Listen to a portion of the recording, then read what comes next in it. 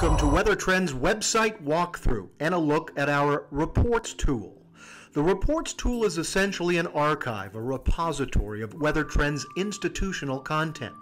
In the upper left, reports are categorized as such: historical, weekly, long range, analysis, energy ag, as well as miscellaneous.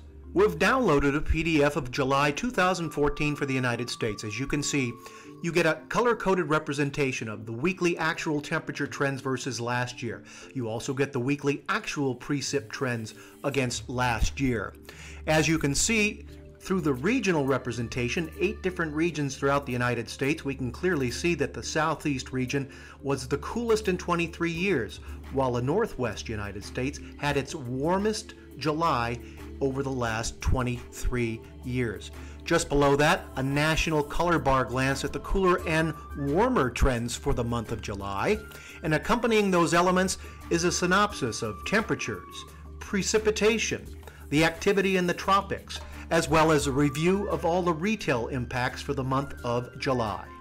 Scrolling down the page now, on the left you will see a color-coded view of how July fared across the United States in July 2014 weekly rankings versus normal over the last 23 years. To the right, you get a regional breakdown with numbers for specific locations. And on the bottom left of the page gives a year-over-year review of how the weather pattern impacted retail. We can see a surge of heat in retail week 3 in the north was a good time to clear some summer categories like apparel and footwear.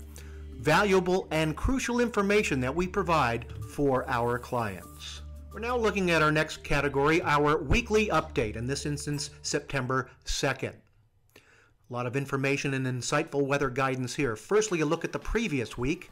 As we can see, temperatures were a little colder than last year, but above normal. Precip was 19% more than last year, but still below normal. And you also get a synopsis of what happened in the past week. Hot weather in the south has been favorable for beverage sales, sun care, and ice cream. Then up here at the top of the page, you can look 4 weeks out temperature-wise as well as precip, and then you get a 2-week synopsis of the weather ahead with headlines representing what to be expected. Additionally, you get temperature and precip color bars going back 11 weeks observed and looking ahead 4 weeks. Scrolling down, you get a weather summary of the past week per market with a look at specific cities, followed by a 2-week look ahead for said regions and cities, and then a regional view of 5-week trends versus last year and a 2-week outlook. The final weather guidance offering in the weekly category is a temperature precip representation versus the 30-year normal. Here's a look at last week versus normal, then a look ahead for the next 2 weeks, and then color bars of a national last week summary year over year, plus a 28-day outlook year over year showing cooler in the beginning of September, but significant pronounced warming in the second half of September. Next up, long-range reports. For our purposes here, we're going to go U.S. long-range forecast, March 2015. We've already downloaded the PDF of March 2015. We're hoping for a warm-up, and this March 2015 temperature map shows warmer to much warmer year in the eastern 2/3 of the United States, cooler in the west year over year, and wetter than last year in the west, as well as the central United States.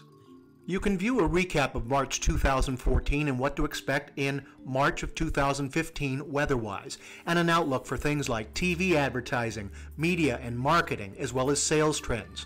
Week-to-week weather guidance is also represented in color-coded maps, as you can clearly see. We get insight on product implications, energy consumption, as well as snowfall. What kind of snow are we going to expect in March of 2015? Need to know that kind of information as well, and it's offered. The color-coded national temperature trends against last year shows warmer to much warmer than last March. Now for the final 3 categories of our reports tool. The analysis category would basically give you something like a 2014 hurricane forecast. The energy and ag category, a weekly basis, a weekly report in sectors like dairy, grains, U.S. energy, as well as world sugar. In the miscellaneous category, there you see it a bevy of different Offerings for our purposes: how about the G20 August 2014 summary, a look at temperatures and precipitation, as well as business trends, color-coded tables, year-over-year trends in a variety of nations. That concludes our look at the Reports tool at WeatherTrends360.com. We hope the use of this tool, as well as our other offerings, brings you better business in any weather.